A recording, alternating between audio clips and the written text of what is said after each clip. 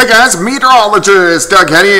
It's been cloudy all day, rain picking back up, showers and some embedded thunderstorms. Nothing strong, nothing severe. We don't have to worry about anything like that as we go through the night, but we are going to have periods of rain pushing through. Look at the band. So here's 9 p.m. We'll get a band this evening and then it picks back up again, especially after midnight.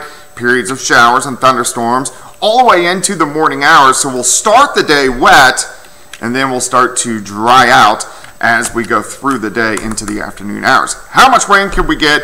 I think it's going to be a little heavier on the Kansas, Oklahoma side. Most areas a quarter, half an inch, 3/4 of an inch across the region, which is still pretty decent amounts. Sunshine by the afternoon, 65 on Sunday, 68 on Monday.